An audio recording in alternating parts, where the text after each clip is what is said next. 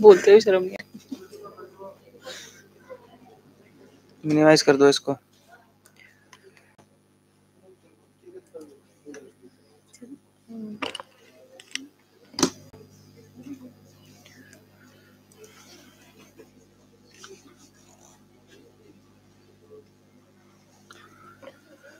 Welcome back, everyone. Next, allow me to welcome the next moderator for the session, Dr. Niladri Brand's experience.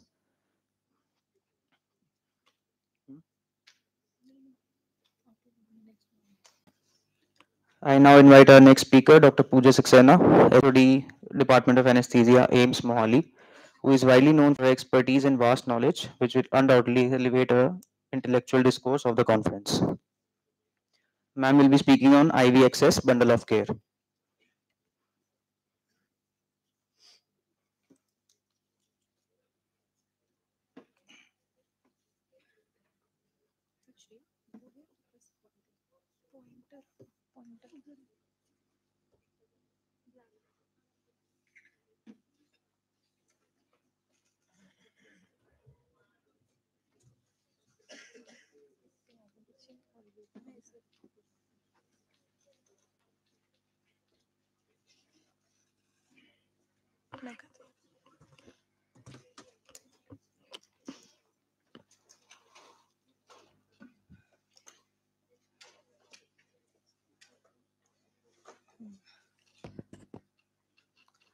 Good afternoon, everyone.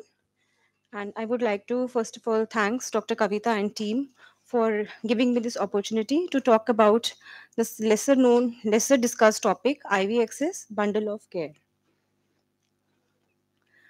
The aim of intravenous management is safe, effective delivery of treatment without discomfort or tissue damage and without compromising venous access, especially if long-term therapy is proposed. You all must be aware of all the indications of the IV access, which includes repeated blood sampling to administer the intravenous fluids, medications, chemotherapy, nutritional support to provide the blood and blood products and radiological contrast. So basically, there are three types of IV cannulas: the peripheral, the PIVC, the midline catheters, and the central venous catheter. So, what are the various sites where the IV cannulation is preferred? These include the veins of hand and the veins of the forearm, which include digital dorsal veins like the dorsal metacarpal, dorsal venous network, cephalic vein, accessory cephalic, the basilic, the median antebrachial vein, and so on. So, what are the signs of a good vein?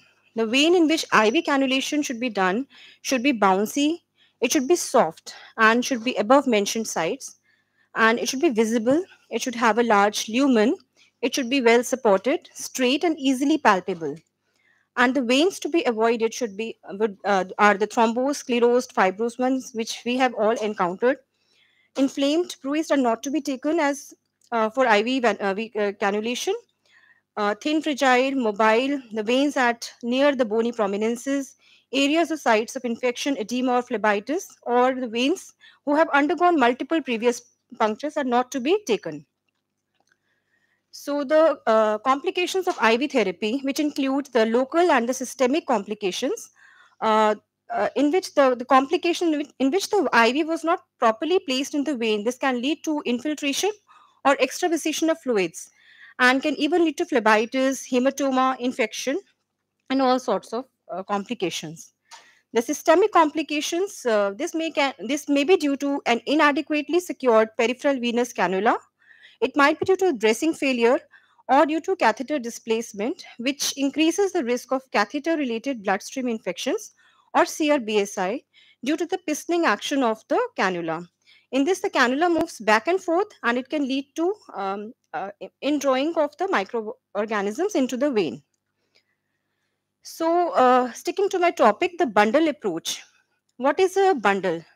A care bundle is a set of evidence-based practices that, when performed collectively and reliably, have been shown to improve the patient outcome. It enhances the awareness of guidelines for cannulation, improves the cannulation techniques according to the best practices available, enhances patient care, it maximizes the benefits of therapy, and achieves and maintain a high quality of service.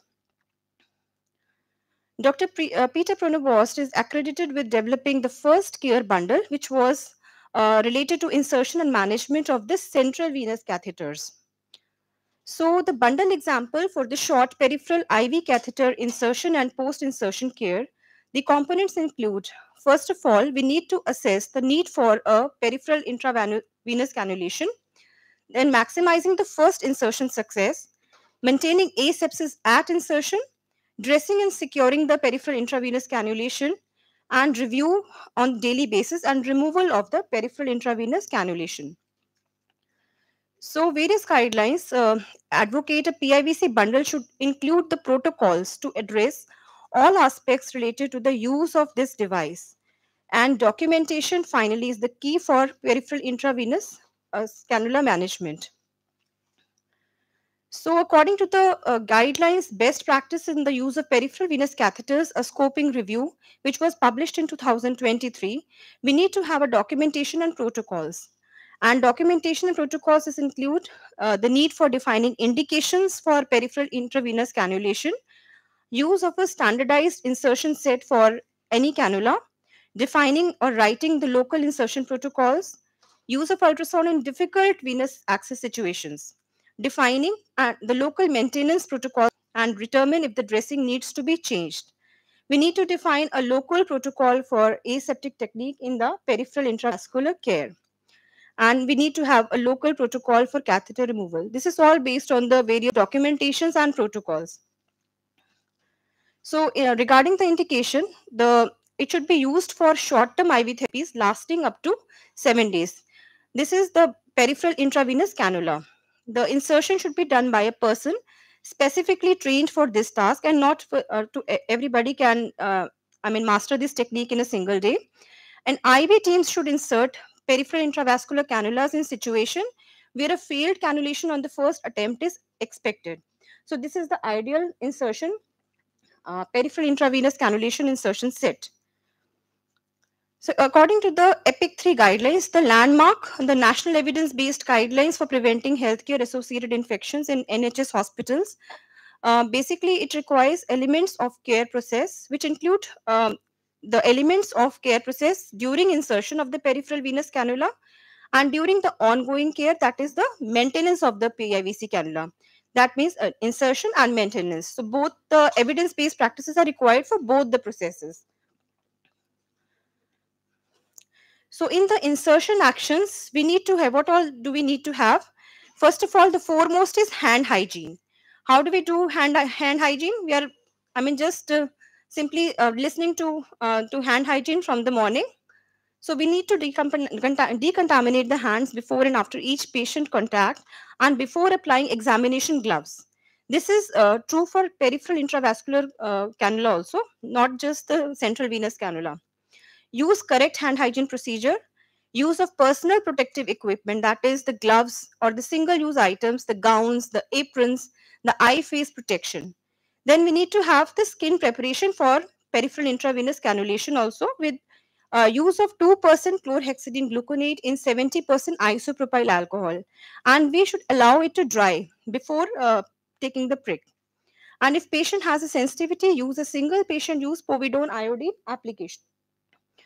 Then the dressing after the IV cannula is in situ uses sterile semi-permeable transparent dressing to allow observation of the insertion site. And finally, the documentation, the date of insertion should be recorded in notes. It should be documented. Then the PIVC maintenance, in this group, we need to have hand hygiene as well. Decontaminate hands before and after each patient contact. Use the correct hand hygiene procedure. Now, site inspection is very essential. That is regular observation for signs of infection. At least daily monitoring should be there. Then dressing, an intact, dry, adherent, transparent dressing should be present. हम वो stick कर देते हैं ना, जिससे अपना दूसरा वाला जो होता है ओपेक वाला, that is not to be done. We should use a dry, adherent, transparent dressing. Cannula access, use while handling all the cannulas and the ports, we should use 2% chlorhexidine gluconate in 70% isopropyl alcohol and allow it to dry prior to accessing the cannula for administering fluids or injections. Then administration set replacement. We are giving fluids as well as blood. So immediately after administration of blood and blood products, the set should be replaced, and all of the fluid sets after 72 hours. Okay. The routine cannula replacement and replace in a new site after 72 to 96 hours or earlier if indicated clinically. So the mandate is routine cannula replacement is to be done after every 72 to 96 hours. And if venous access is limited, that means the patient, we are not, they are very poor veins or fragile veins in it, then the cannula can remain in situ if there are no signs of infection. So a little bit about dressing and catheter fixation. Dressing, as I mentioned before, it should be sterile, transparent, semi-permeable, self-adhesive, polyurethane dressing, and allows continuous observation, not like this which is shown in this figure. This is wrong. And using a short extension set attached to the catheter can reduce the catheter movement, because catheter movement, it initiates the piston movement and it leads to infection, the indrawing of the microorganisms in the IV cannula. And replacement of dressing, replace dressing every 7 days. Every 7 days. If the dressing becomes damp, loosened, no longer occlusive or adherent, the excessive accumulation of fluid under the dressing, utilize aseptic technique, that is ANTT, aseptic no touch technique during dressing change pack. If there is any blood or ooze from the catheter insertion site, it should be removed with sterile 0.9% NS. Okay. And skin preparation as per insertion, as we've already seen, that is, it is to be done with 2% alcohol, chlorhexidine, and 70% isopropyl alcohol, or 10% povidone iodine if chlorhexidine is not there. Now, keep documentation of everything. It is very important for any bundle of care. And what you need to document is the date and time of insertion of IV catheter, the gauge size of the catheter, which gauge size you have put in the patient's vein, make, type, and batch number of the catheter, site of insertion, date and time of removal of the IV catheter, reason for removal of IV catheter, and indwelling time. Indwelling, that is for how much time the cannula was in situ. So that is the indwelling time of the IV catheter. So you all need to document this. Then removal of peripheral intravascular catheters. The peripheral intravascular catheters inserted under emergency conditions should be replaced, should be removed as soon as they are no longer clinically indicated. And thirdly, most important, phlebitis should prompt the catheter removal. If there is any sign of phlebitis, you should promptly remove the catheter. This is the visual infusion phlebitis score, and as soon as it is graded from 0 to 5. 0 means no signs of phlebitis. You have just to observe cannula. Do nothing, just observe cannula. In grade 1, there is possible first sign of phlebitis, that is slight pain at IV site, redness near the IV site. You just have to observe the cannula. Then in second, there's early stage of phlebitis. And in this, there's all of the following signs are evident: pain along the path of cannula, erythema, induration. This is the medium stage of phlebitis, and you have to resite the cannula and consider the treatment. Then fourth grading, advanced stage of phlebitis, and this is in this there is pain along the path of cannula, erythema, induration, palpable venous cord. Then you have again to resite the cannula and consider the treatment. All of the following in the stage 5, there is advanced stage of thrombophlebitis. You have to initiate treatment and resite the cannula, of course. So this was the visual infusion phlebitis score. Now, how to assess the care bundle compliance, कि कौन कितना bundle care follow भी हो रहा है hospital में कि नहीं हो रहा. So this is done by daily assessment of peripheral intravascular care necessity. That is through surveillance and audits. You should be used to better monitor both practice and outcome. And we have to conduct monthly patient safety meetings to discuss issues with compliance. Now we have seen that implementation of different care bundles leading to reduced PVC BSI rates. So this is indeed very important part of the peripheral intravascular catheter care. Now there are various tools designed by every hospital all over the world.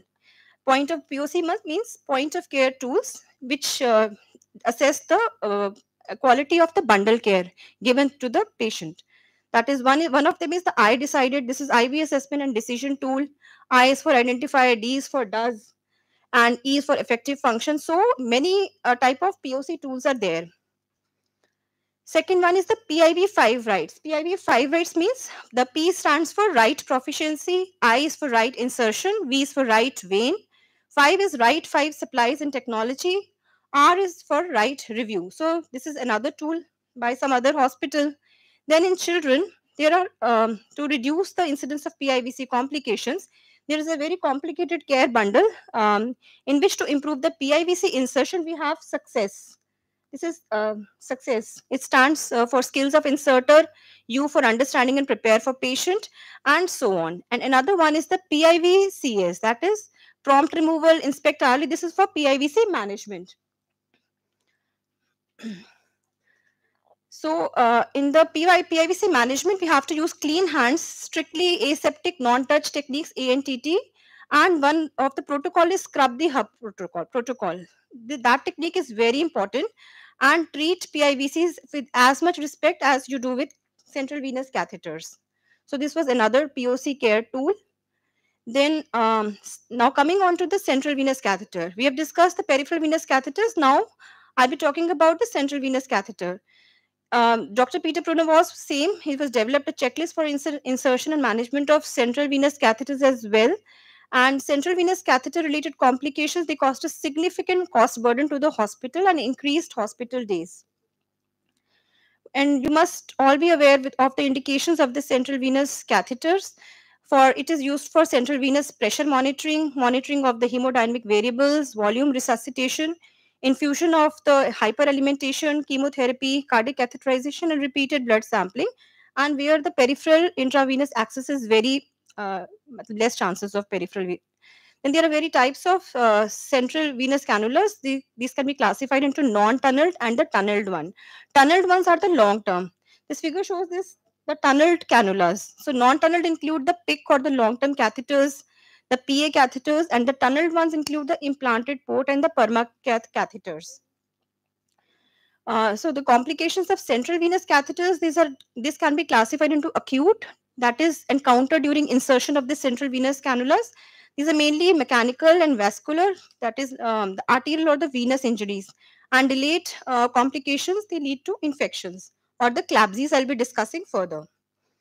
Infectious complications, these can be classified into tunnel infection, the tunneled catheter, the exit site infection, and the central line associated bloodstream infection, which is very deadly, CLABSI.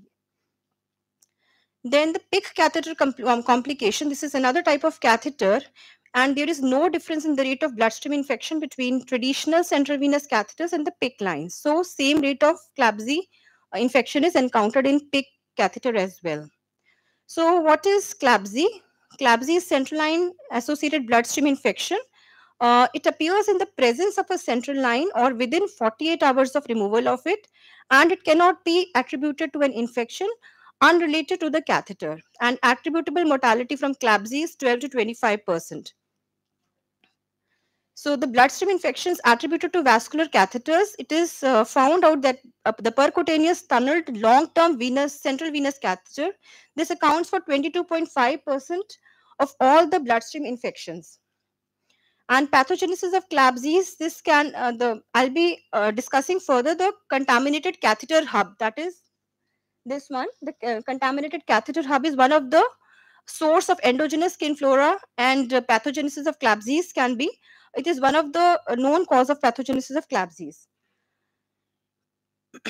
So this is a landmark cohort study that was published in December 28, 2006, and it recommended certain evidence-based recommendations to decrease the incidence of CLABSIs. So various working groups were working on it, and they finally implemented the bundled strategies, that is for central line insertion and the maintenance bundle. As we have discussed that there were two elements of care during insertion and the ongoing maintenance. Similarly, it's with central line also. Central line insertion bundles are different and the central line maintenance bundles are different. So this is an important tool, the care bundle for the insertion of IV access. One, it is the catheter type. During the insertion of intravenous access, we have to take into account the catheter type. We have to use a central venous catheter with a minimum number of lumens. आप जैसे आप कोई central line डाल रहे हो, आपको कहता है कि 3 ल्यूमन वाला मंगाओ, 2 ल्यूमन्स वाला मंगाओ, तो it should be with minimum number of lumens required. Then insertion site, any insertion site subclavian, internal jugular, and femoral veins are all suitable sites for CVC insertion, and where indicated, the site should be prepared using surgical clippers and not the razors. We have to clear the hair sometimes, but we don't have to use the razors. It should be done with surgical clippers. Then thirdly, use maximum aseptic barrier precautions when inserting CVC. That is, I've already discussed, use with complete personal protective equipment, PPE, and use the correct hand hygiene procedure before and after inserting the CVC. The fourth one is the skin preparation, which is to be done with chloropep, that is 2% chlorhexidine with 70% isopropyl alcohol, as with peripheral intravenous cannula. A fifth one is the dressing, that semi permeable transparent dressing should be there, and we have to document all the insertion details in patient notes. That is, you have to put the notes of while inserting the central venous catheter. Now these were the insertion bundles. The maintenance bundles to reduce the CLABSI rates are: the components of post insertion care education included the hand hygiene while handling the CVCs. That is, when you want to give the fluids, you want to give the drugs, you have to maintain the strict asepsis protocol, hand hygiene, proper procedures for catheter side dressing changes as well. Then proper procedures for CVC manipulation. When you're manipulating the CVC, you have to maintain proper hygiene, and proper procedures for infusate preparation as well. Then another maintenance bundle suggests assess daily whether catheter is needed. You have to monitor daily whether the CVC cannula should be there in situ or you have to take it out. The catheter side care should be done with no iodine ointment. You should not use iodine there. Use a chlorhexidine gluconate scrub to sites for dressing changes. 30-second scrub and 30-second air dry. You must air dry the site. Then change gauze dressings every 2 days unless they are soiled, dampened, or loosened. You have to change the gauze dressings, the gauze which you put for, even if there is any ooze or blood, then you should change the gauze dressing every 2 days, and change the clear dressings every 7 days unless they are soiled, dampened, or loosened. So 2 and 7, these figure you should keep in mind. Then a word about the central venous catheters. Avoid routine placement of CVCs. ऐसे नहीं कि आपको नहीं आ रहा, आपने practice करने के लिए central venous cannula डाला, peripheral में try नहीं किया. So you should avoid routine replacement of CVCs. Subclavian site minimizes the infection risk for non-tunneled CVC placement, and there is as such no recommendation for a tunneled CVC. You have to use antimicrobial impregnated CVC with minimum number of ports. The catheter should be antimicrobial impregnated. Use Teflon or polyurethane catheters associated with fewer infectious complications, and promptly remove any intravascular catheter that is no longer essential. And daily review of continued need for CVC with the help of multidisciplinary team rounds. Okay, you should have multidisciplinary. Then where there is difficult venous access, the cannula should be put under ultrasound guidance, which is the standard of care these days and useful in patients with difficult anatomy, and average access time is reduced. So a word about hand hygiene and aseptic technique, which we have been discussing in the whole slides. The perform hand hygiene procedures either by washing hands with conventional soap and water or with alcohol-based hand rubs. The full barrier precautions, that means the full protective personal protective equipment with mask, gown, gloves, cap, and broad draping. And scrub the hub. You should never forget this scrub the hub protocol. First step is the hand hygiene. You can use sanitizer or soap and water before and accessing the line. Second one is the 15-second hub scrub. Third one is the 15-second air dry. Air dry you should never forget. You should never put the dressing on the wet surface. Then fourth one is the maintain ANTT. ANTT is aseptic non-touch technique. So this is the scrub the hub protocol. Now the types of various dressings using the central venous catheters. There are various type of dressing. First is the first generation occlusive standard polyurethane SBU dressings. Then in the recent advancements, we have semi-permeable to oxygen, carbon dioxide, and water vapor. That is Opside 4 and Tegaderm. Tegaderm we must be aware of. Everyone must be aware of this. Then bordered polyurethane to maximize catheter security, and Tegaderm Advance. Then there comes the medication impregnated dressings. That is chlorhexidine gluconate impregnated CGI dressing, or the silver impregnated and iodine impregnated dressings as well. And finally, the hydrocolloid dressings. Now, there are various dressing regimens for the central venous cannulation purpose. You have to use sterile gauzes, sterile, transparent, semi-permeable dressing. Use gauze dressings when there is any diaphoresis or bleeding or oozing. Replace the gauze dressing sites every 2 days. Replace transparent dressings at least every 7 days, then 2 and 7, except in the pediatric patients. Replace the transparent dressings tunneled or implanted CVC sites no more than once per week.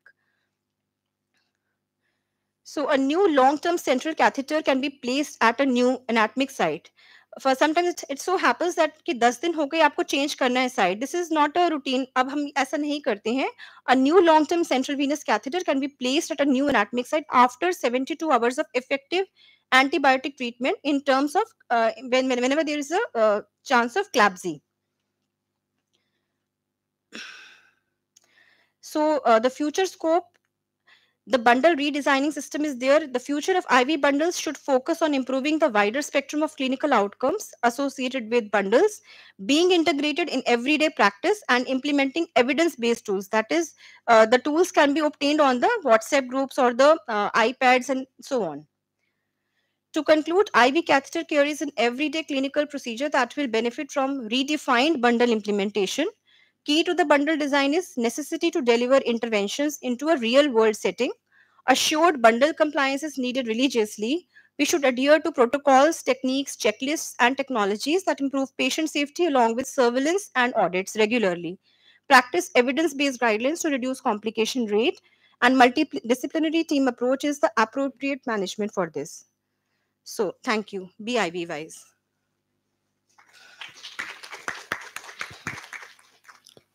Thank you, ma'am, for the wonderful presentation. And thank you for making us remember that the small things also matter. And it is not only the ICU, it is the ward also where we should take care of everything. We generally take care of all the central line insertions, but we never encounter the peripheral venous catheters जब हम ऐसे करते हैं.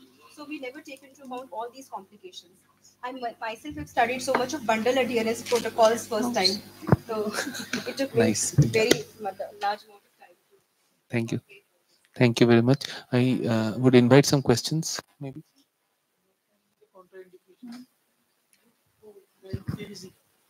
Peripheral venous PVC, as I mentioned, any kind of inflammation, phlebitis, induration, and the site even. I think my first slide was there for me. See the site. like many times patient have fractures and all, we cannot give PVC. Then we have to go for the central line. Central for what is all right. But If you many don't have times access to any peripheral venous catheter, ultimately you have to go for, especially in the setting of ICU. at present scenario, we don't have central line access in the.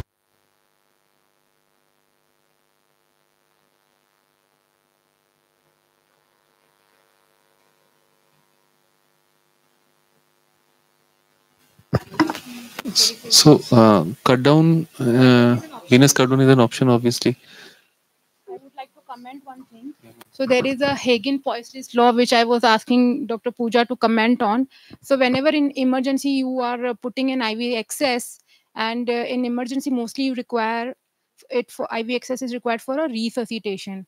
So according to the Hagen-Poiseuille's law, they say that the central line is not supposed to be inserted.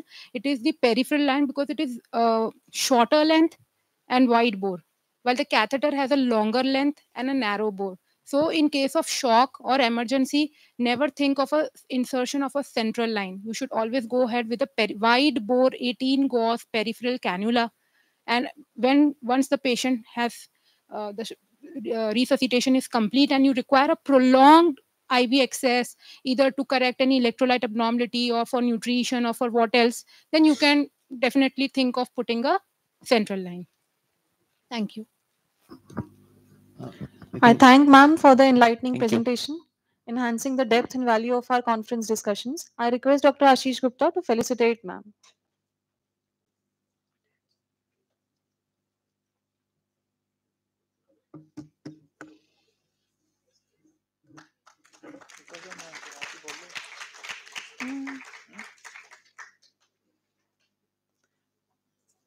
Now, please join me in welcoming Dr. Atul Joshi from Fortis Hospital, Mohali as our next speaker for the session on Introduction to Laparoscopic Surgery.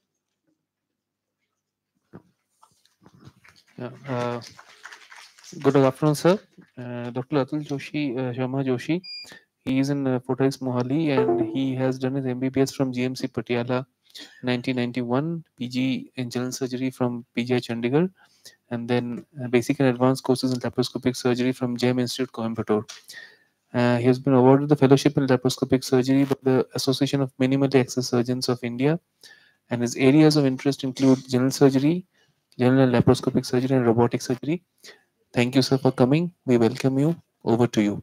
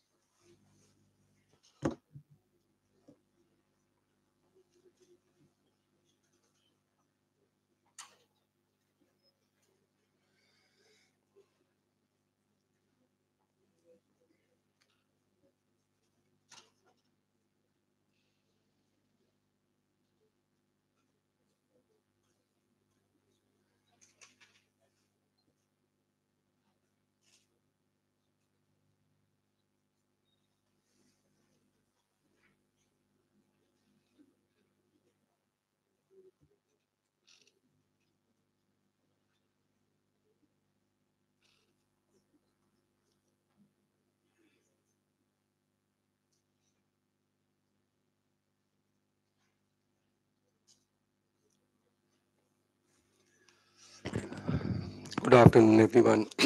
I must apologize at the very outside for my bad throat. Uh, it is sheer luck, and the grace and the affection with this, organization AIMS Mohali has invited me over. That it was almost irresistible not to be part of this effort. At the very beginning, I must congratulate you, the organizers, and of course extend my grateful uh, regards to all of them for taking on this effort, and they have worked so hard for all these months, because I remember getting this invite a couple of months back. Had I known that I would have a bad throat 4 months down the line, I would probably have said no. Thank you so much, the organizers, and thank you all of you. It is difficult post lunch to be awake for an academic session. All of you are, which is very heartening. Uh, my topic is introduction to laparoscopic surgery, which is strange in a way. Why I would say strange? Because uh, I am relatively from the old school. As my credentials they mentioned, I'm a 91 batch pass out. That means I'm 86 batch. So I got trained in open surgery. So the changeover from an open surgery to minimal access or robotic or to laparoscopic surgery was a paradigm shift for my generation. When I was training, the bigger the surgeon, the bigger was the incision. Now, the bigger the surgeon, the smaller is the incision. So for me, it was a generational shift.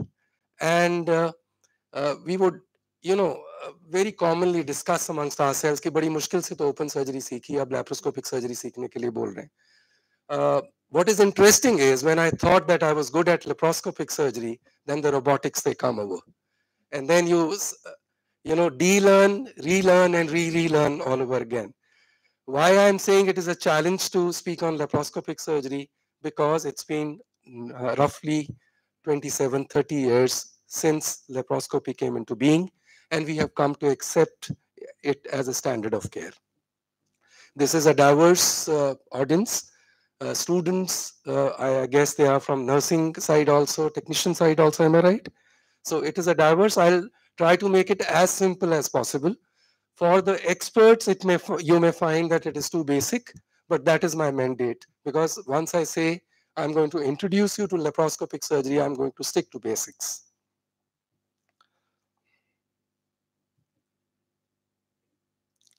Would somebody guide me how to navigate this? Because it is not running for my laptop.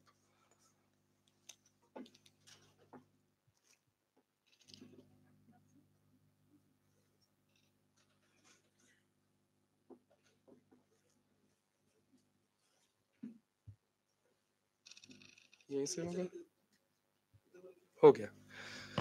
So all improvements, they say, are transitory and illusionary if knowledge experience and skills, they cannot be transmitted to the future generation, that is all of you, of practitioners of art and science of surgery.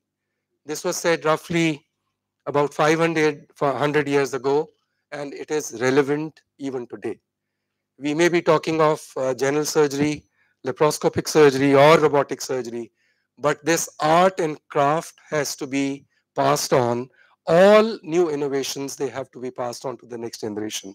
Otherwise, they will cease to have a meaning. The universal acceptance of laparoscopic surgery is because this surgery is so much kinder to the patients in many, many ways. I remember uh, in my times when I was a student, I was your age, doing a standard procedure like a cholecystectomy used to be a big deal. There were many factors. One factor was there was no easy availability of an ultrasound. You may be taking ultrasound for granted, but it also took its own time to come into being. Diagnosing a simple gallbladder used to be a tough ask. And I remember in our days, there used to be what we used to call as OCGs, oral cholecystographies. We used to give a patient a contrast to drink, turn the table over and over again, and look for complications related to gallstones. There was no single, simple, straightforward test to diagnose gallstone disease. And trust you me, that operating upon a gallstone was again was a tough task. I remember standing over the shoulders of my colleagues trying to see what is going on inside. 10 of us all around the table, and no wonder that operation theater is known as a theater, because we would all crowd around the patient trying to get a glimpse of what is happening, which only the teacher could see clearly. And those patients, they were in a mess post-surgery again. Ryle's tube hanging out of their nose, a drain hanging out of your body, a catheter in situ, in severe pain, and then soakage from the main wound as well as from the drain site. So it is not that we have come to regard laparoscopic surgery as a panacea or something which has come from the outside world. No, it is the simplicity of the procedure and the way it has transformed the patient care and comfort. That is why it has earned its place. It was George Kelling from Germany who did the first laparoscopy incidentally on a dog. They would not let him touch a human being. And he named it cilioscopy. And if you go through the German literature, it is also known as coleoscopy or cilioscopy. So he was one inquisitive mind that he wanted to see, without opening the whole tummy of a person or a maybe animal in this episode, is there, I mean, what does it look like? So he was the pioneer who thought out of the box and attempted to look inside the cavity of an animal. And then it wasn't a smooth sailing. Uh, it took first clinical laparoscopy in man in 1910. And it he used to do more of thoracoscopies, less of laparoscopies, but he did publish his 10 years experience of probably 110 procedure in 72 patients. And when the world took notice that here is something which is being attempted, and let's see. But of course, whenever there is a new proposition or a new advent, we see it with a lot of suspicion. That is human nature. So he was also ridiculed. And then very neatly packed inside. So once you put in a scope inside, how do you see inside when there is no space? So it was tested the use of carbon dioxide after much research, because till that time we were still struggling to find out how to create that space. Would it be air? Would it be nitrogen? Would it be something else? Because you had to have a substance or a gas which was not inflammable, which was not toxic to the body, which would be accepted, and it will give you space as well. Risk of air embolism with air and other things which were tried, and it actually started from there to create some space, because you need a working space to put your scopes inside, your instruments inside. And then how do you see inside? The first, our initial scientists, they were reflecting light with a mirror to guide it inside and try to see what is happening inside. So even uh, devising the lenses or the light sources was a big ask in those initial days. And how do you enter inside? If you put a scope inside or put a cystoscope, they started to begin with, which was invented at the beginning of 19th century. And then you realize, how do you go inside? Once you go inside, the moment you come out, you have to negotiate that hole once all over again. So the trocars were developed next. And then it was this Hungarian scientist who devised that beautiful Veress needle, which we commonly use nowadays. It is a blunt tip needle. It has a sharp edge. As it enters the tummy, the sharp edge comes into play. The moment it is inside the peritoneal cavity, the blunt edge, it comes out, and the internal organs, they are safe. Please understand, the distance between the posterior layer of the anterior abdominal wall and the retroperitoneum is not more than 2 to 2.5 centimeters. So you are actually working in a space which is dangerous if you are not careful enough. And laparoscopic surgery in the 60s and 70s, it became very popular, but amongst the gynecologists. They were doing a lot many more procedures than general surgeons, be it ovarian procedures, be it adhesiolysis. I mean, basic procedures, but it was more popular among the gynecologists, and the surgeons, they were lagging far behind. And it was Kurt Sem, again, he's a gynecologist, who did the first laparoscopic appendectomy in 1980. And again, because he was a gynecologist, he was very well adept in pelvic procedures. So probably he found an inflamed appendix and he thought, okay, let me try it on if I can manage it with laparoscopy. And he was advised a brain scan by his colleagues. He was told a brain damaged person would perform laparoscopic surgery. So just 50 years from now, we are talking of 1980, when he was condemned, criticized, almost ridiculed for what he was attempting to do. And it was Eric Mouhet who performed the first laparoscopic cholecystectomy in 12th of September 1985. He did a couple of procedures, but uh, after that, he also got ridiculed. He was probably a civil case was registered against him, etc., etc. And then it was uh, Philip Morey who performed the first video-assisted laparoscopic cholecystectomy in 1987. So it was March the 17th, 1987, when this path-breaking procedure was done. And as they say, it has been a profound epidemiological leap. Before that, there was nothing. And after that, there was laparoscopic surgery. He's Philip Morey. He had come down to India. I remember being with him. The person next to me is one of my teachers. Probably you must have seen him in the morning session. Dr. Kaman was there in the morning. So it is him. And I remember Dr. Kaman telling me that this is going to be your defining moment of your life, standing next to the person who did the first laparoscopic cholecystectomy. And again, this was an accident.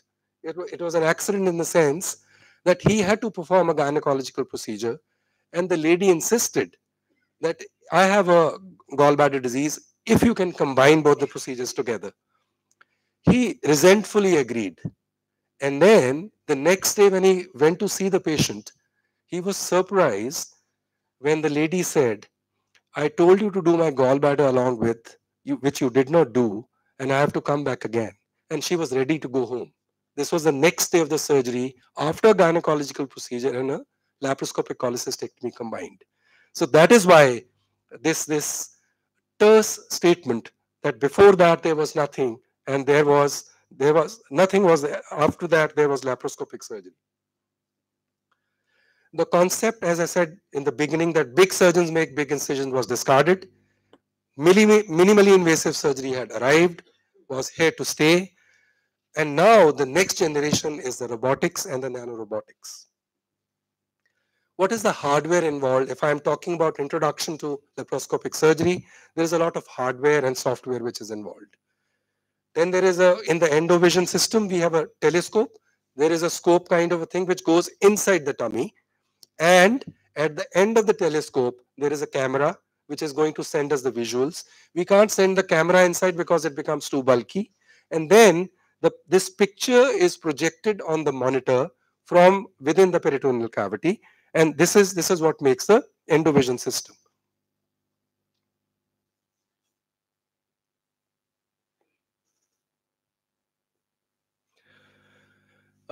This is the monitor, this is the insufflator, this is the camera head, and this is the light source. So this is the hardware which forms part of the endovision system.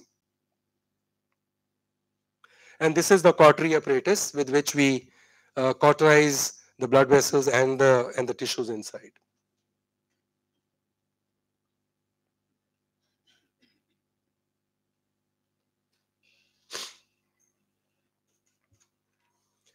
And then for the endovision system, we need a light source. Again, light source has been not easy to attain.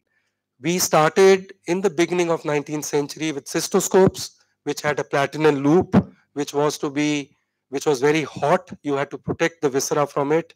And from the cystoscopes, we came to the light sources. It started with incandescent light. It started with fluorescent lights, then halogen bulbs, then xenon bulbs. Now the LED has come to stay.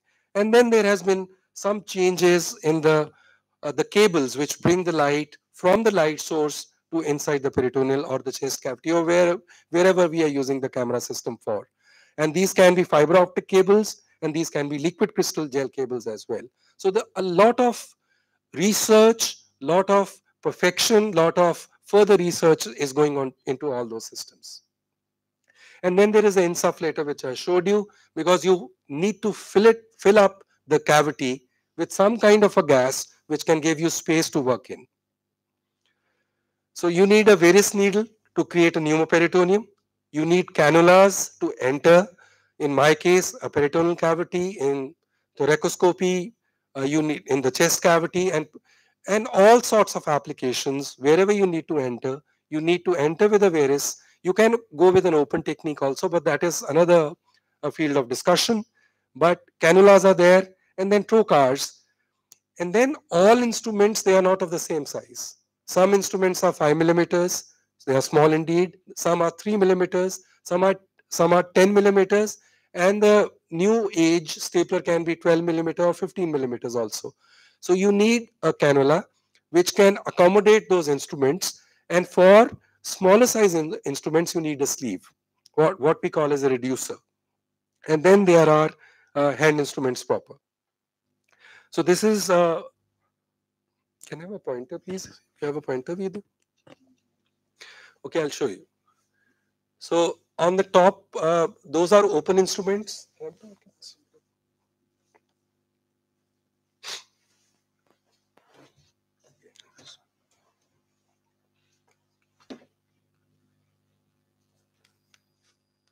Yeah. These are the cannulas which I was talking about. This is 10 millimeter cannula with a trocar, and these are 5 millimeter cannulas. This is a disposable cannula with trocar. These are the lens which I was talking about. Uh, these are the instruments. Some of these are 10 millimeter in diameter, and these are the smaller ones, 5 millimeter. You see these minuscules, dissector, soft graspers, and these are the open instruments which have been kept on the trolley. So these are the hand instruments which I was talking about.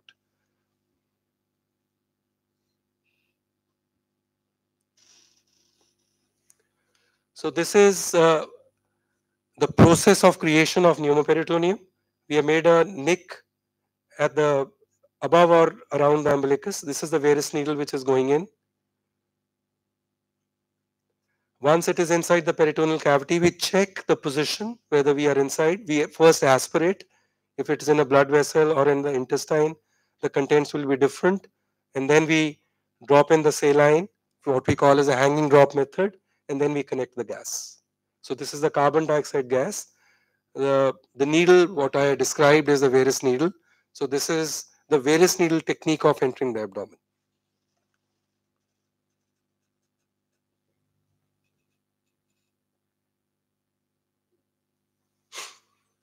So once the pneumoperitoneum is there, the trocar is being put. This is the cannula with the trocar. This is a sharp edge trocar. It is pyramidal in shape. It can be conical. It can be other shapes as well. So once it is inside, we check the escape of the gas, connect the gas again, and then put in the scope. So this is a monitor. This is a light shadow, excuse me for this. And this is the inside. This is the stomach. These are the gut loops covered with omentum. I'm going towards the pelvis side, doing a check all around, check for any injury inadvertent if there is. This is the liver, and somewhere here is the gallbladder. So what would be a carry home message after this introduction? The carry home message is laparoscopy has rapidly been the gold standard procedure for many surgeries. You name a procedure, you can do it with laparoscopy. The toughest of procedures, they have been tackled with laparoscopy. Advances in hardware as well as software it's a continuous process. I remember when on my laparoscopic journey, the visuals were not very clear. If I compare it with the ones today we are talking of 4K, 4K Ultra. We used to have a very, very basic vision. The cameras, the resolution wasn't very good. When laparoscopy came in India, they did not have medical grade monitors. They used to put small television sets on a table and perform the surgeries.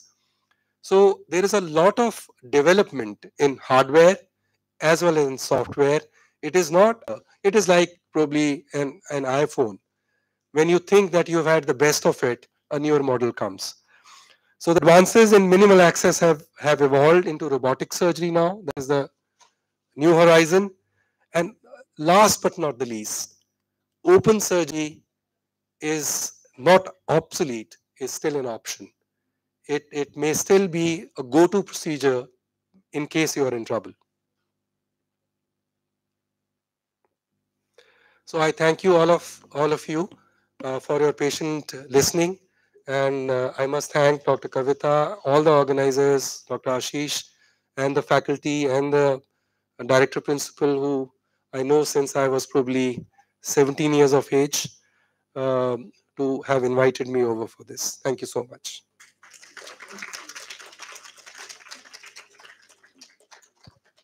Thank you, sir, for the wonderful talk. It was very crisp and to the point, and I hope everybody have loved it. I would like to have some questions if anybody has any. What is your take on like our colleagues are between laparoscopy surgeries, like we are performing laparoscopy more often than open surgeries. So is that hampering the training of the resident? Because some one day or another might require a open for that matter gallbladder itself. I totally agree with you. It is a challenge. Um, but the fact of the matter is that there is hardly a routine gallbladder hernia, I mean, general surgery, where we hardly convert. With our experience, we have learned to tackle, all kind of problems, difficulties with laparoscopy. That is one. Uh, I remember when I was training in PGI, even before putting in the ports, my teacher would come and whisper in my ear, "मुझे लगता है ये convert हो जाएगा." That was the level of fear which we had. So now, even if we think it may need to be converted, we usually do not. And I must say with some pride that probably the volumes in India for the surgeon, average surgeon in India, they are so high that their proficiency and their skill is probably at another level. But I totally second your point that in case a present generation which is trained in laparoscopy and they're good at it, they need to convert, they are in a trouble. In that case, you will have to look for a gray haired person.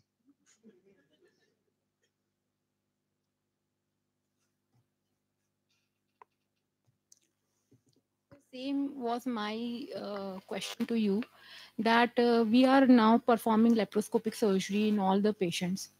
But when it comes to conversion to open, we find it very much difficult because nowadays we are performing less of the open surgeries. These days, the young budding surgeons or the medical professional, when they see, it is very fascinating for them to get a hands on the laparoscopic surgery. Should they first be trained in an open surgery, and then they should, because they are not expert or experienced surgeons, and I mean, you are talking about your experience, which is at another level. But what about the young professionals who are just at the beginning of their career? Should they first master the skills of an open surgery and then go ahead with the laparoscopic surgery? Um, I said it's a challenge. Why I said it's a challenge? Because where would they do an open surgery now? The patient doesn't want it. The surgeon is not happy offering it to the patient. And the morbidity the open surgery brings is formidable, to say the least. That is number one. Number two, your point. Uh, when we convert, we find it very difficult. Please understand, when you are converting, you are already converting a difficult patient. And a difficult surgery does not become easier with open. You know, in laparoscopy, you have an advantage of visuals, of magnification, with fantastic retraction, uh, small instruments. ये सारे advantages जो हैं वो laparoscopy में है, and the laparoscopic vision is better than an open vision. So while you are converting, you're already in a deep trouble, and you're getting into probably further trouble. So never think that conversion is going to make it easy. It is not going to be easy. If it is tough laparoscopically, it is going to be tougher open.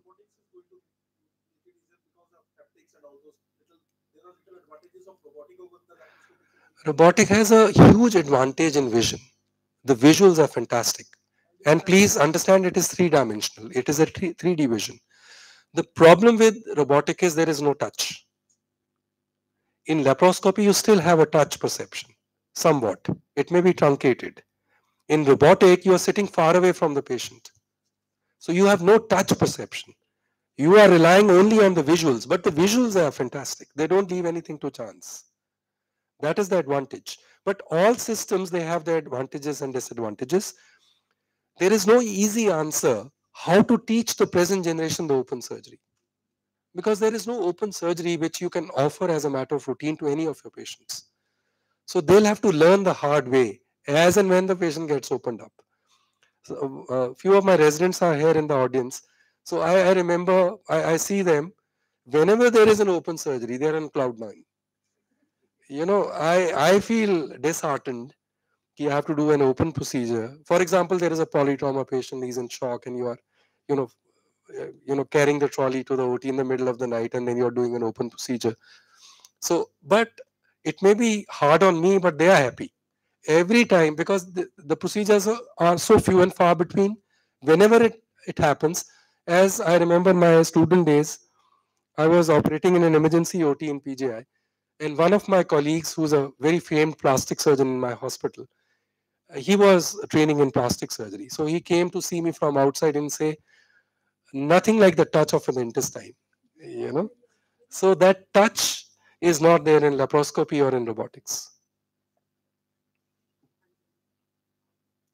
Any other questions from the audience? Thank you. Then we move on to the next session.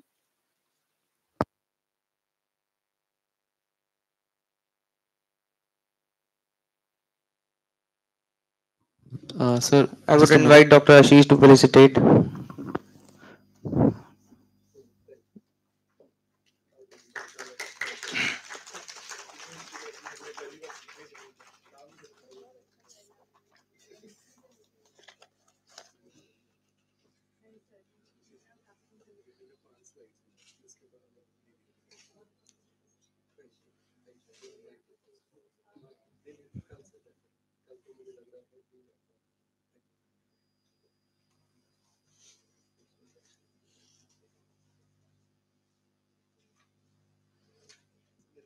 No, sir. Now The I next, invite Dr. Ashish, Assistant Professor, Department of Surgery, AIMS Mohali. Sir will be speaking on surgical tubes and catheters, the lifelines. good afternoon. We'll introduce Dr. Ashish Gupta. He is affiliated to the B.R. Ambedkar State Institute of Medical Sciences. His achievements include 24 international publications, 3 book chapters. He's a speaker at various conferences, and his area of interest include minimal invasive surgery, medical education, and HPV surgery. Thank you, Dr. Ashish. Stage is yours. Thank you. Good evening. So my topic is surgical catheters and tubes. So basically, it's a wide topic. So I have truncated my topic towards Riles tubes, your drain management systems, and urinary catheters. So we'll be talking in short about surgical tubes, their uses, the maintenance part of it, and how to fix it, and when to remove those tubes. So this is a common scenario which we encounter in our emergencies or even in ICUs. So he's a 46-year-old male with a head injury, persistently on ventilator.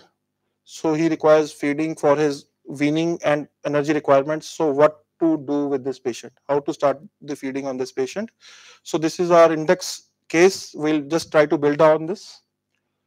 So coming on to the feeding. So let's understand what our stomach does when we start thinking of feeding and when we actually feed.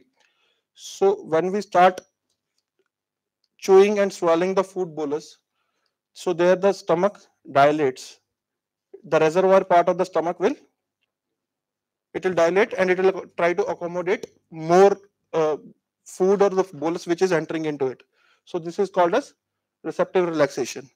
So as and when the food actually enters the stomach dilates, and that is called as the adaptive relaxation. So for feeding part, we will try to concentrate on this area which is called as the pylorus of the stomach. So the area which is pre-pylorus means it is before the pylorus. It will be called as pre-pyloric area, and the area which will be after this pylorus is post-pyloric area. So अगर pylorus है तो it is basically a sphincter which is preventing the gastric emptying.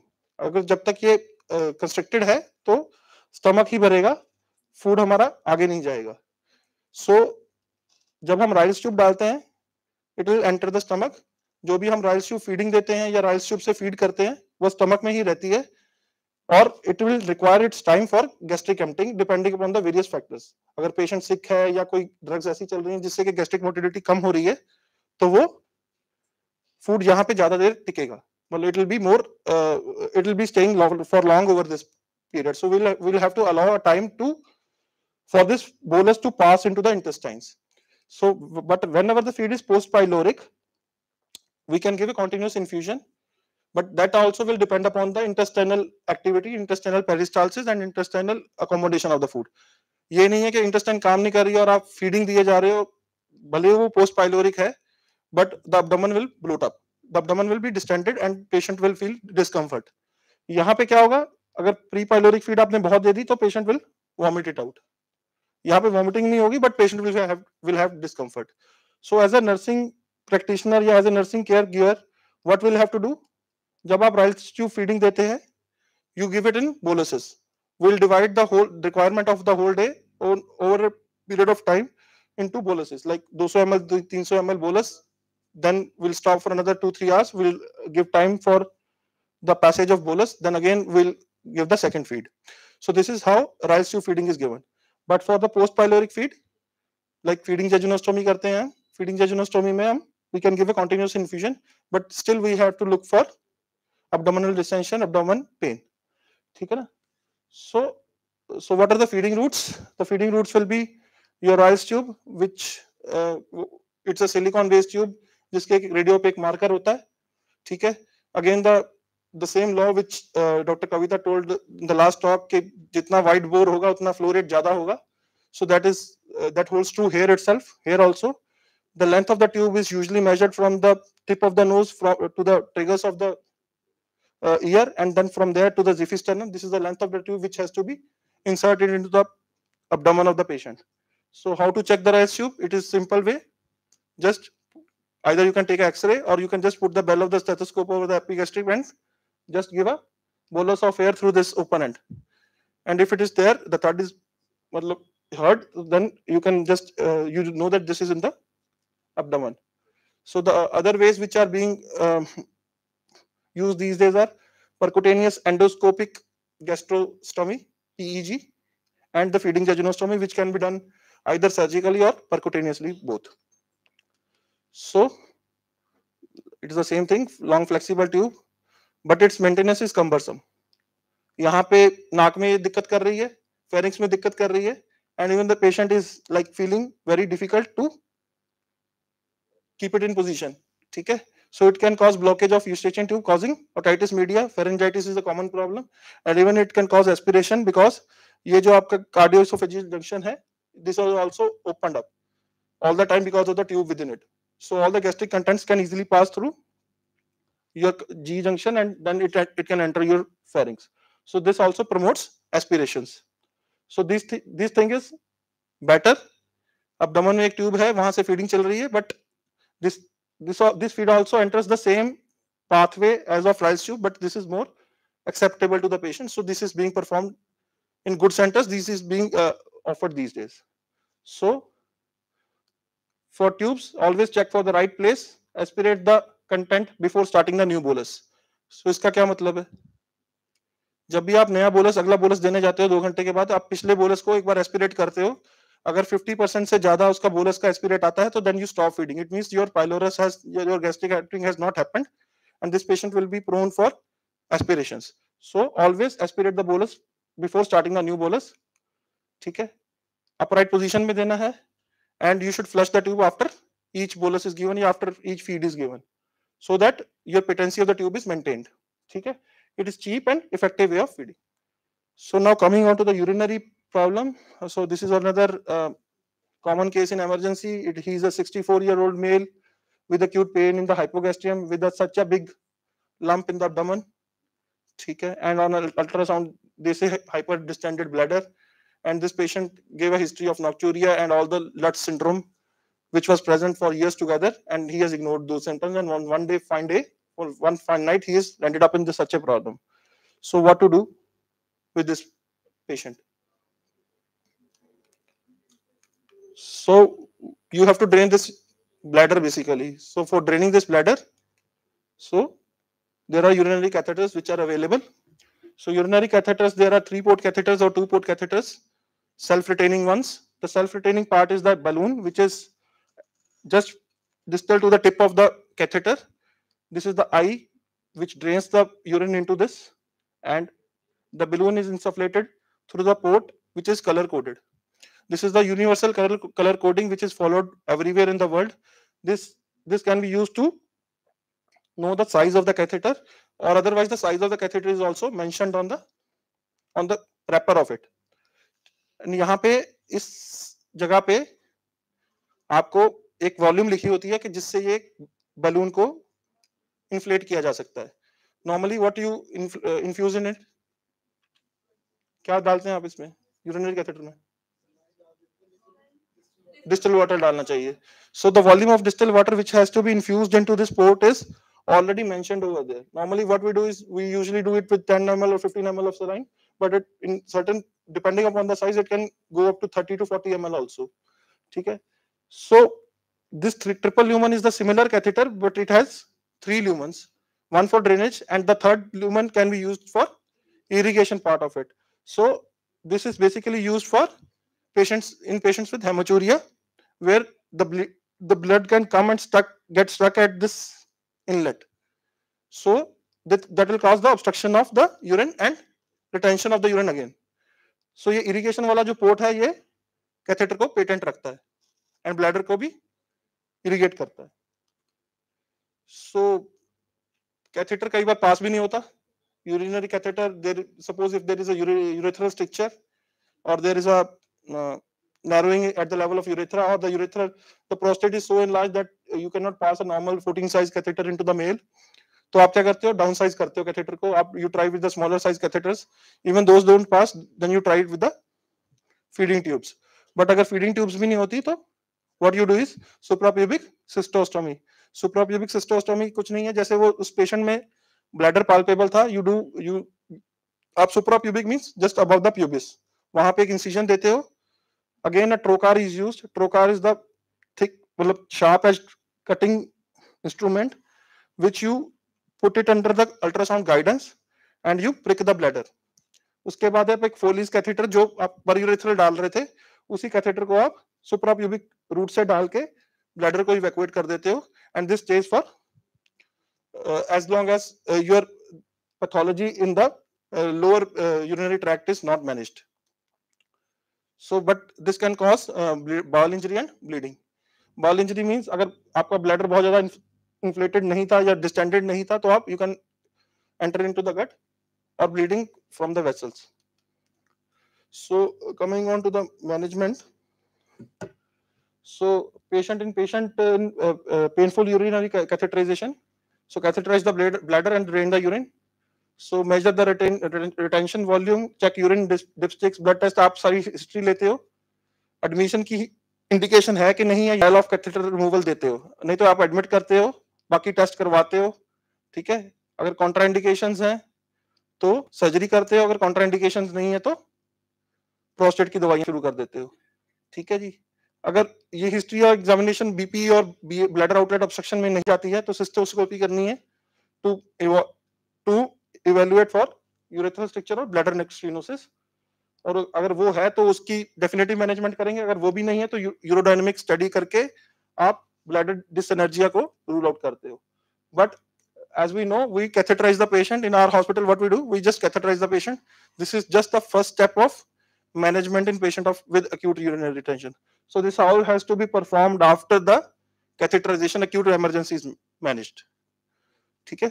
So हम ये नहीं कहते कि catheterize कर दिया और patient ठीक हो गया. So ये सब करना है. उसके बाद कहीं ना कहीं आपका patient बैठेगा. अगर उसको सर्जरी चाहिए तो सर्जरी करनी है, मेडिकेशन चाहिए मेडिकेशन लेनी है, या जो भी पैथोलॉजी है उसके हिसाब से आपने ट्रीट करना है. So again, a third scenario, patient underwent a surgery for perforation peritonitis. She had multiple collections in abdomen for which multiple tubes were placed. So what are the tubes? It is basically a drain. ठीक है जी. So drain के पहले हम uses की बात करते हैं. ये chest drain की बात करते हैं. Drain सबसे commonly कहाँ use होती है? Abdomen में और chest में. And even it is used in neurosurgical procedures after craniotomies for drainage of collections. Plastic surgery में अगर आप फ्लैप करते हो, फ्लैप की डेड स्पेस को ऑब्लिटरेट करने के लिए आप वहां पे एक ड्रेन रख देते हो. But the most common uses are in chest and abdomen.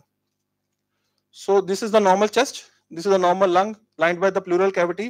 So whenever there is a injury to the rib cage or whenever there is a shear force which hits the chest bluntly or penetrate, mainly bluntly, so there is shear in this causes contusion of the lung parenchyma, and the bronchioles which are on the periphery of this lung, they will get injured and the air will escape from these bronchioles into the pleural cavity. This is what is called as pleural pneumothorax. ठीक है जी. So what on history capitus will be seen on it will be felt on the areas where the ribs are fractured. So what do? You just put in a drain which will be from the triangle of safety. It will be draining this pleural cavity. So this is what is done. आप ये pleural cavity में drain डाल देते हो and it is attached to the water seal. ठीक है. So अगर ये water seal से attached है, so whenever the patient expires, जब expire होगा lung क्या होगा?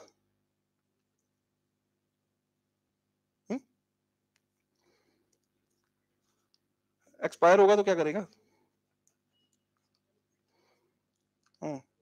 जब ये एक्सपायर होगा तो ये एयर बाहर निकलेगी.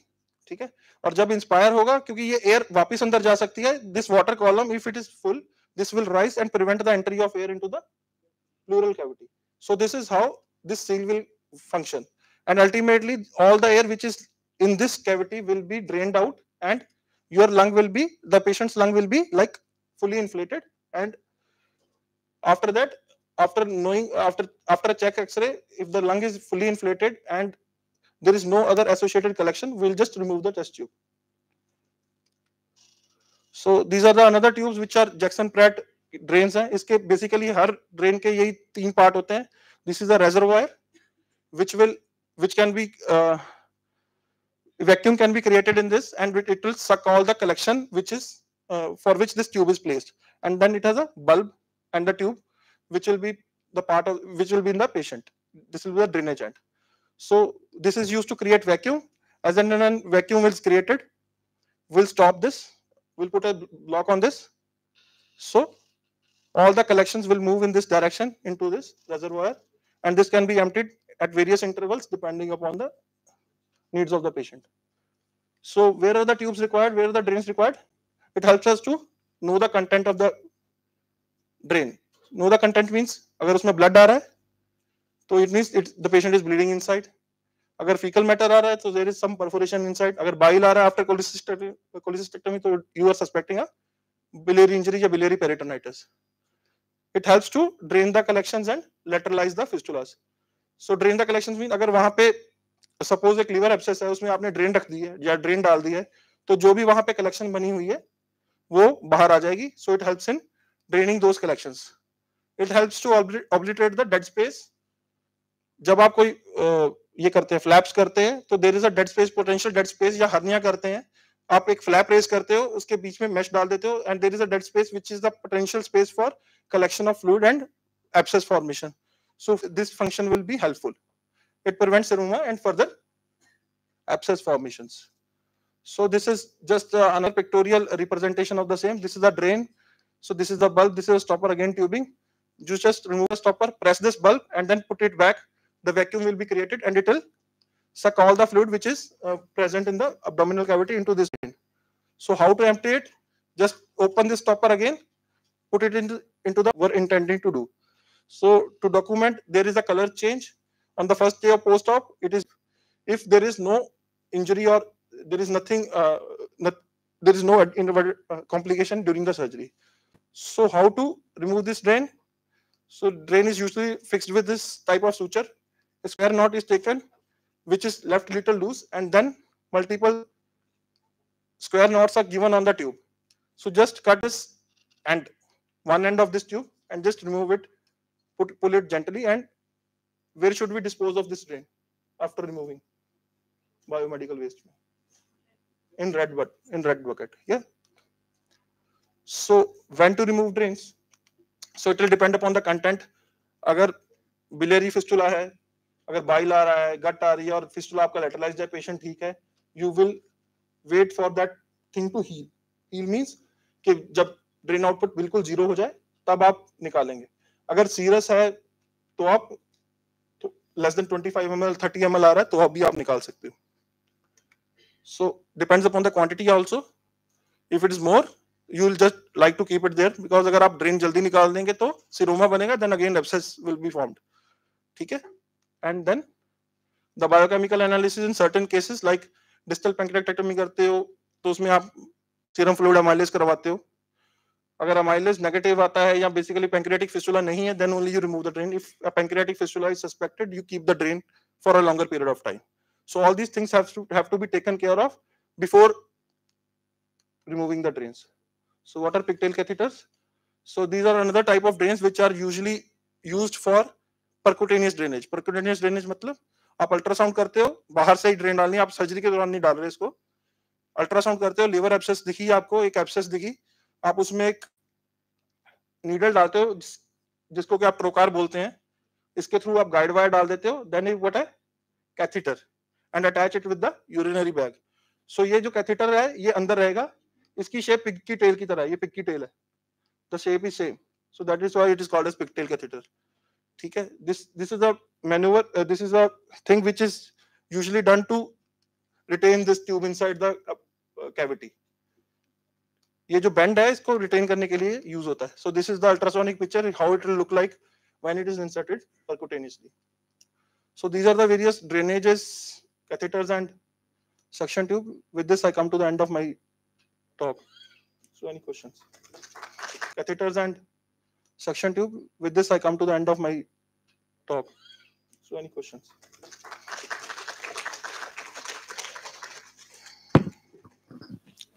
Thank you, Dr. Ashish. It was a very nice presentation. Thank you very much. I'll invite some questions from the audience.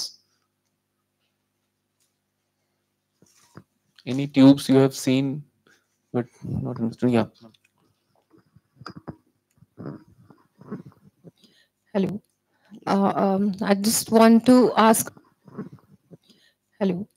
I just want to ask a question for the resident also.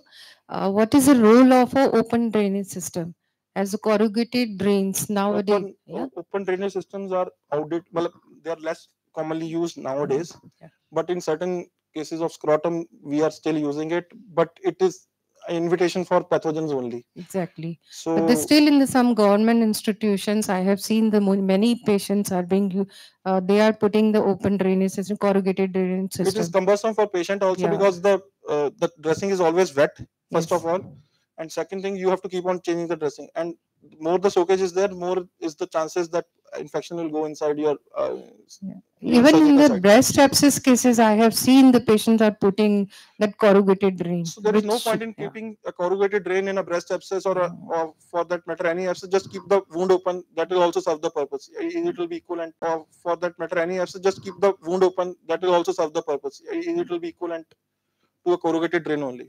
So there is no point of putting a suture in an inflamed tissue. Yes. So for the resident doctors, it should not be the corrugated drainage is nowadays that nobody uses it, and it is not recommended also. So that either you do the closed drainage systems or you drain it and put a even the gauze pieces they insert inside the cavity is also wrong. So it should not be done. I have seen in many hospitals they are doing still doing it.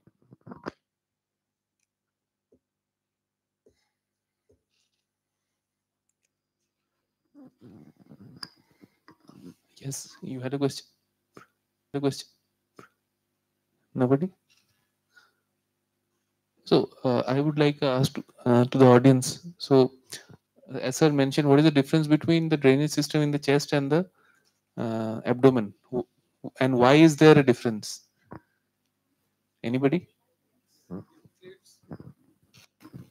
So because we want to know the inflammations in the lung, so air passes, so we don't have to let the air back into in the lungs. So I think that's the difference.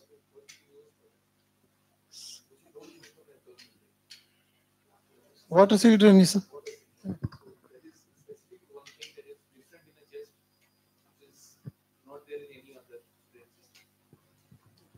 Thank you, sir. That we often put drains, we often put catheters or Ryle's tube in a patient, and sometimes it may happen so that we discharge the patient with those drains or with those catheters. So it is for the interns and the surgical PGs that you should always make sure that you explain the drain care, the do's and don'ts to the patient. If you don't mention, the patient doesn't know how to move about, how to empty the drain. Sometimes the drain gets filled up and it leaks out. So you should always explain the do's and don'ts and the home care of the drain or the catheter. If it is used for if the RT is inserted for a feed, how to flush the RT. All instructions should be mentioned, should be verbally communicated to the patient, as well as it should be mentioned as a written note in the discharge slips. Thank you. I think we have a hands-on now. A sincere thanks to our speakers and moderator for this illuminating discussion. I now call upon Dr. Ravneet to felicitate Dr. Niladri Banerjee and Sukhvinder Kaur, Nursing Superintendent, to felicitate Dr. Ashish Gupta.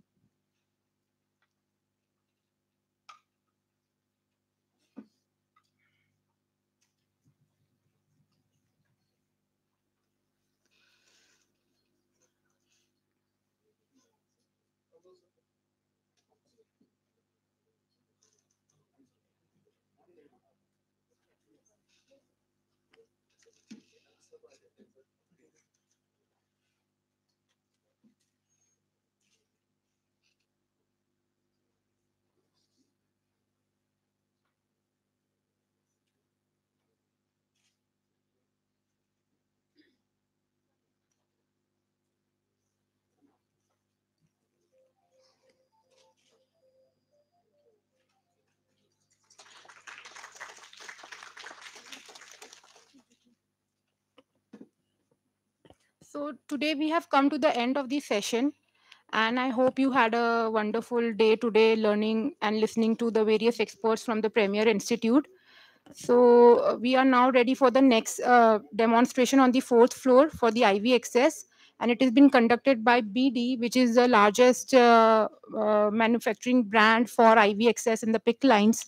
So we will be moving to the fourth floor now, and it will be a half an hour to 45-minute sessions where you can try your hands on IV access, and thereafter we will have a high tea, and then we can end the session today, and we'll come back tomorrow with another interesting sessions. Thank you.